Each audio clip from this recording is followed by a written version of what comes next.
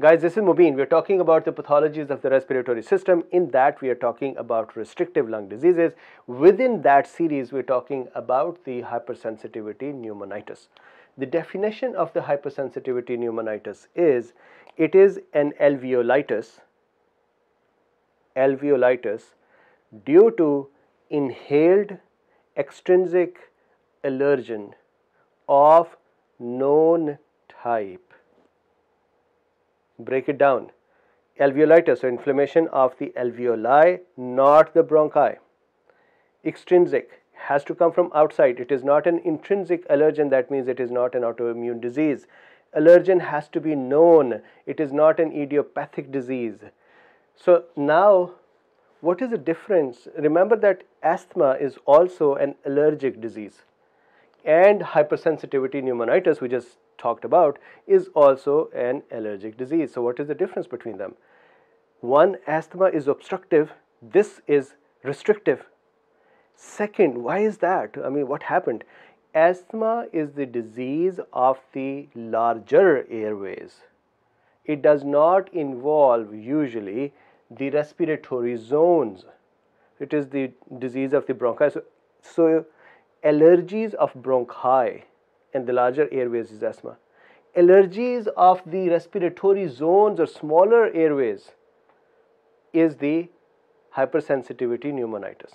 And because they are affecting tissues in different areas, their pathogenesis and their clinical situations are different, presentations are different.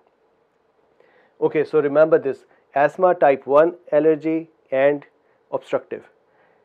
Alveolitis, this one, hypersensitivity. Alveolitis, a mixture of type 3 and 4 allergies of the respiratory zone and restrictive disease because of the fibrosis in the respiratory areas. So with that, let's start pathogenesis.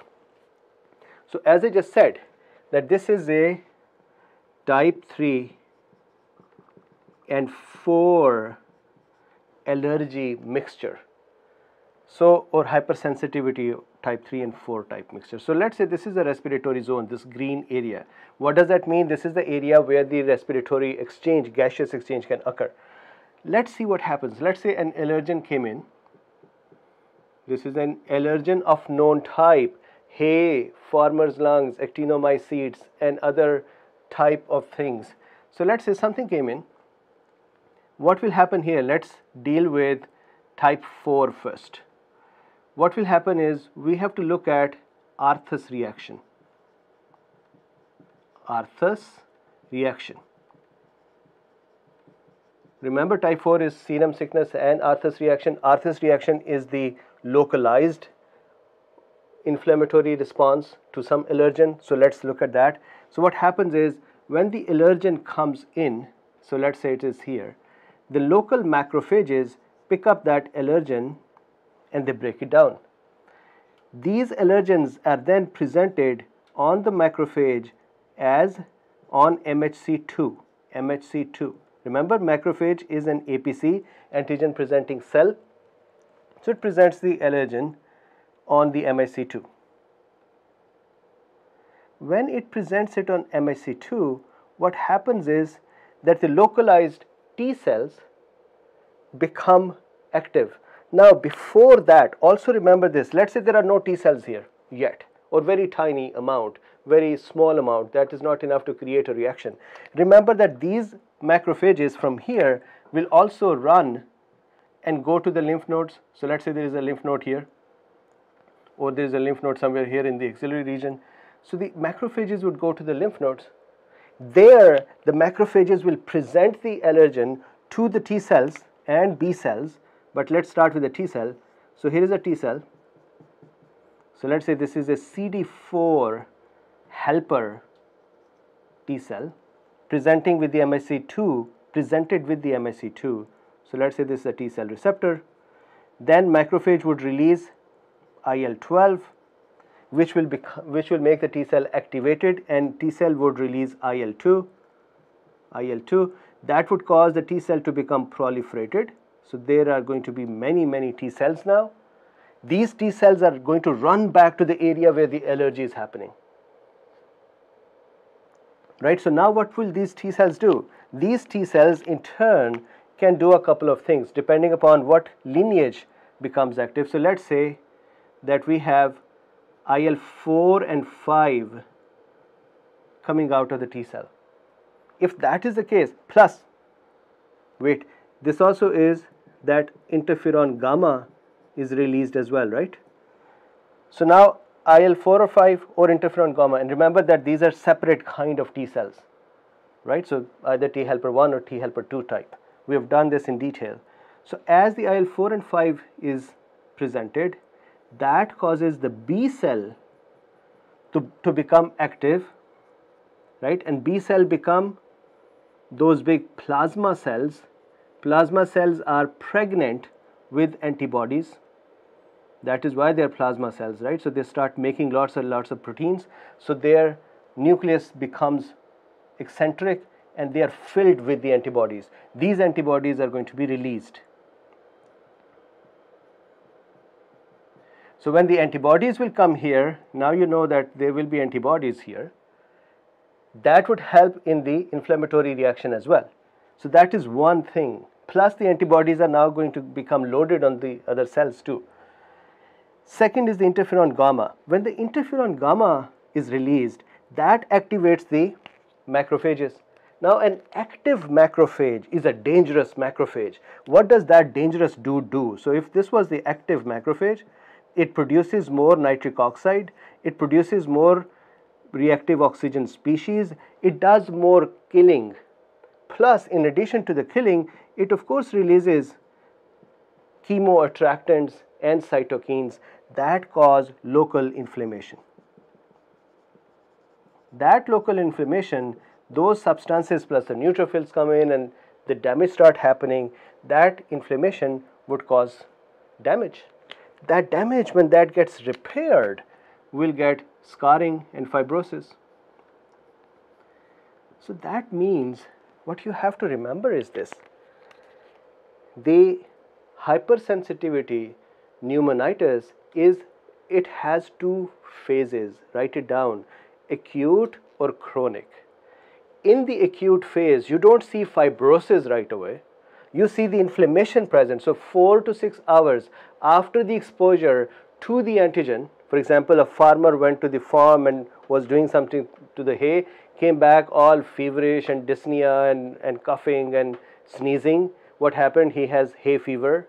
Or let's say there is someone who is allergic to cats and goes into an area where there is cat and dander and cat's hair are present, and within 3-4 hours starts sneezing and coughing and has difficulty in breathing. So what is that happening? That is the acute reaction, that is acute hypersensitivity pneumonitis. The late reaction or chronic reaction is if the patient stays exposed to these antigens for a longer term, then what happens is the damage would start occurring and fibrosis would occur. That is a repair, and that fibrosis would slowly cause the scar to shrink and the lung would become restrictive, right? So here the macrophage has become active and it is starting to cause inflammation. So what kind of cells as a result of type 4 hypersensitivity you would see here? On the acute phase, you'll see neutrophils to come here, that is, these are the chemoattractants. You would see T cells to come here, you'll see macrophages to be here, you'll see some plasma cells to come here. Acute neutrophil T cells. Chronic granulomas. That is why this type of hypersensitivity pneumonitis is also placed in the granulomatous pneumonitis. And why with the granulomas? Look, and these are non-caseating type. These are not tuberculous granulomas. These tuberculous granulomas will be caseating type. These are not. Why? Because what happens is with the chronic activation of macrophages, we know this thing that the macrophages would start fusing with each other, right? And these macrophage, the fused macrophage, will make granulomas. So type 4 hypersensitivity reaction, when stays chronic in the hypersensitivity pneumonitis, then the granulomas will appear. And if you see the granulomas in a patient's biopsy, that cannot be an acute reaction. It has to be a chronic problem because this needs time to develop. So that is a type 4. How about type 3? Let's look at that. So let's say the allergens are coming in. When the allergens are coming in, these allergens are going to be picked up by the local cells, and these cells are going to go, and then what would happen is we'll have the antibodies generated, as we talked about it. That can be this way. Those antibodies, when they are present, they are going to be combining with these allergens. So let's say here is the allergen and here is an antibody that got combined with it or bound to it. This antibody antigen complex is the immune complex. It is a free complex. Remember, type 2, the complex is not free. Type 3, the complex is free, and this is an extrinsic antigen of known type. Extrinsic antigen of a known type is now bound to an antibody which was generated by the plasma cells. Would it be immediate? No, it would take a few days to weeks to form, 2 weeks, 3 weeks, and so on. IgG will be formed first, and then IgM. So anyways, now let's say the IgG is present here, this has happened. This complex will now settle down in the lungs. So next time when the allergen comes in, the complex will form. Complex would cause what? It would cause complement activation. So these are the complement proteins. Complement activation will occur. What will happen with that? Complement activation. One special complement is interesting, and that is the C5a. A for activation, 5 for 5-lobed cells, which is neutrophils. So we will have neutrophils come into this area. So when the neutrophils are now sitting here, they're going to do local release of their chemical substances that are present in them, right? So these chemical substances, when these are present here, what would happen? Inflammation would start. The result of that is going to be scarring. So as a pathologist, you would see both type 3 and 4 reactions to be occurring.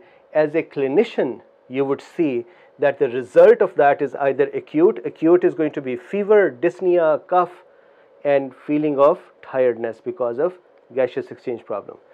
Chronic, you would see dyspnea, malaise, lethargy, restrictive lung diseases. The FEV1, the capacities and volumes would reduce. Chronic, FEV1 or over FVC ratio will increase.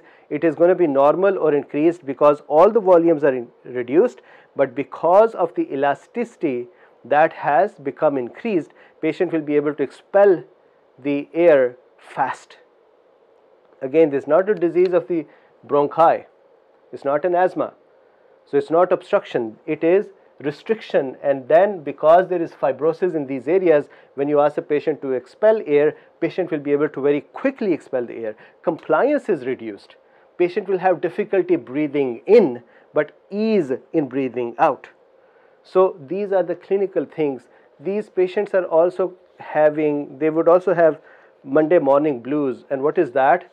The patients, when they come back from their work over the weekends, their exposure to the antigen is removed, and so they start feeling better. Then they go back to the work on Mondays, and as they go back to the work, they know they are going to become sick. They know they're going to start having dyspnea and cough and all those problems, so they become sad and upset and unhappy. That is called Monday morning blues. Now, what kind of workers, what kind of patients, what kind of extrinsic antigens are going to do this? Let's talk about them now. Okay, now for some examples of the industries where the workers may get acute or chronic hypersensitivity pneumonitis. So let's look at that. So in fungi and bacteria, farmer's lung, very common. The farmers who go out, work with the moldy hay, they come back and they have a problem. So that is the Micropolyspora fani that causes it. That is the antigen. Burgossosis, which is the sugarcane, pressed sugarcane, or the sugarcane industry workers. So moldy pressed sugarcane can cause the thermophilic actinomycetes to grow, and that, when is inhaled, will cause the same problem as you saw here. Cheese washers, lungs. So in that case, the cheese has to be moldy. When that is inhaled, that would cause the antigen as well to be, that inhaled cheese has the antigen, which is the Penicillium casei. Then if you continue, Miller's lungs, that is an insect product. So dusty grains have the Cytophilus granarium that grows on it, and that can be inhaled. We have the animal products in that. Pigeon breeders' lungs is very common. The people who breed pigeons, they can inhale the dried pigeon droppings, and that has the pigeon serum proteins in them. That would cause a local Arthus reaction and the type 3 reaction as well, causing the problems. Similarly, chemical workers, chemical industry workers can also have the problems which are similar. So I can't put all the examples here, but just realize this, that in your clinical history, a patient who comes to you with the chronic or acute cough with the restrictive clinical symptoms, not obstructive symptoms, in that case, make sure that you also ask the patient what is the industry in which they work or they have worked in the past. Cool. Thank you.